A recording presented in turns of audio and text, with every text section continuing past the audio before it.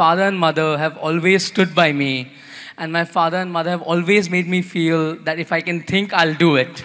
And I think that is what my father and mother mean to me. Thank you, Mama, for all that you've done, Mama. That all this is created by my mother and no one else. And my mother has gone all out for the last 4 months. She's worked for, I think, 18, 19 hours a day. And I'm extremely grateful to Mama, and thank you so much. I would like to thank each and every one of you present here. I know everyone has made it to Jamnagar to make me and Radhika feel special. We are all honored and humbled to have all of you here. I am sorry if we have caused any inconvenience to anyone. Please do forgive us, both the families. So I hope everyone is going to enjoy the coming 3 days. And I would just like to thank my mother, my father, my sister, and my brother, my sister-in-law, brother-in-law, for making this event so memorable for me and Radhika.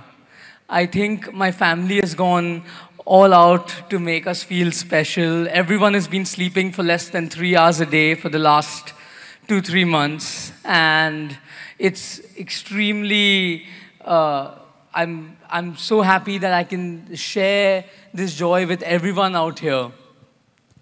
I really don't have words to express my gratitude. As many of you know, my life has not always been entirely a bed of roses. I've also experienced the pain of thorns. I've faced many health crises since childhood, but my father and mother have never let me feel that I've suffered. My father and mother have always stood by me, and my father and mother have always made me feel that if I can think, I'll do it. And I think that is what my father and mother mean to me, and I am eternally grateful. Now I'll come to Radhika. I'm 100% the lucky one. There's no doubt about that. I also don't know how I got Radhika. So I am definitely the most luckiest here. Radhika has been, for the last 7 years, it feels like I met Radhika yesterday. But every day I fall more and more in love.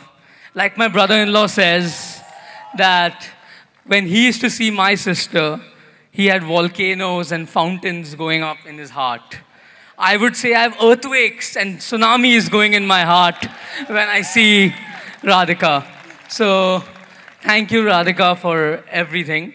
Viren uncle, Shaila auntie, Anjali Aman, thank you for welcoming me into your family with open arms. I am extremely, extremely thankful and grateful for having the patience for the last 7 years. Finally, the day is coming. And thank you, Aman. Thank you. I would like to take blessings from my grandmom, Kokila Mummy. So, as my mom, I think my mom said it, but Kokila Mummy comes from Jamnagar. And Kokila Mummy has been a big inspiration. My grandmother has been a big inspiration to me. I always take motivation. My grandfather, wherever he is, he'll be blessing me. My Nani has taught me how to be religious. She's a Nagar Brahmin. Very proudly, she tells me that I'm a Nagar Brahmin. So she teaches me everything about, I've stayed mostly with my Nani when I was young. So she taught me everything. And I have Radhika's Nani here. Radhika's Nana is blessing us from top. My Nana is also blessing us from top. I'm sure they'll all be extremely happy.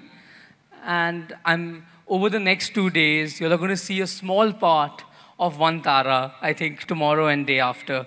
I hope it's as magical for all of you as it is for us. Vantara has been my passion for the last, we started the first rescue center, I think, in 2008 when I was, 10, 12 years old. And it's been only possible because of my parents and my family's support. My mother and my father have always supported me and always taught me to serve. And this was my giving back to society. I started off small, and then, as my grandfather said, dare to dream. So I dreamt, and then I made it a reality. So today, it's, tomorrow you'll see I don't want to talk much about it. I want you all to experience it.